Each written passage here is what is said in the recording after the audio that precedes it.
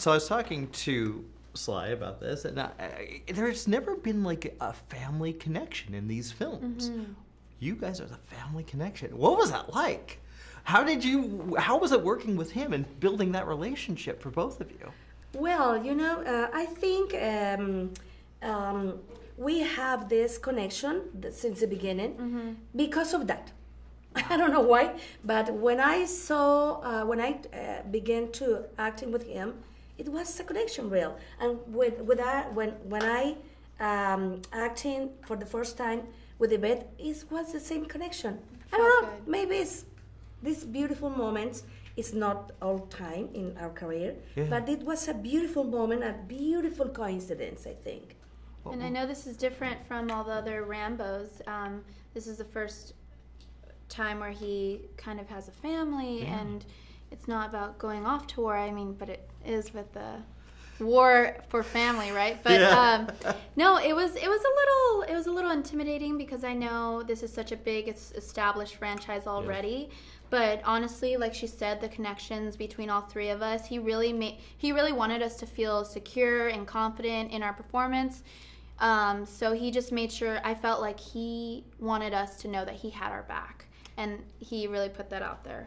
Well, I think considering he's directed these before, did you guys feel that kind of that he knows what he's doing? He knows what he's doing. He knows what he wants all the time. Yeah, he's really great. Truth thespian, like I've said before.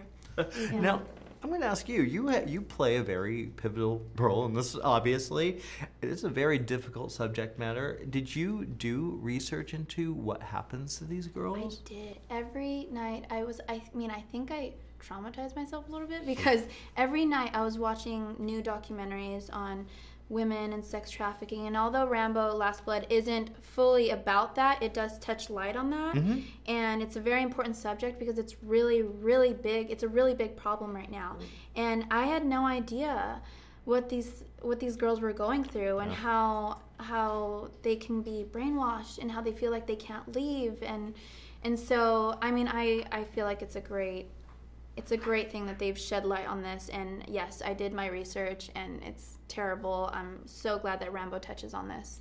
Well, you did this performance is so it's so charming because you get to see you before and when you get into this dangerous situation.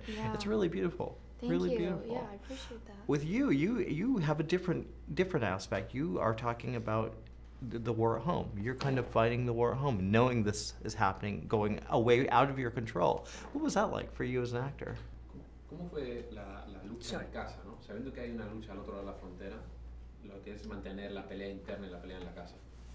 In my real home or Rambo's home? In Rambo's home. Well, in Rambo's home, Maria has a beautiful line.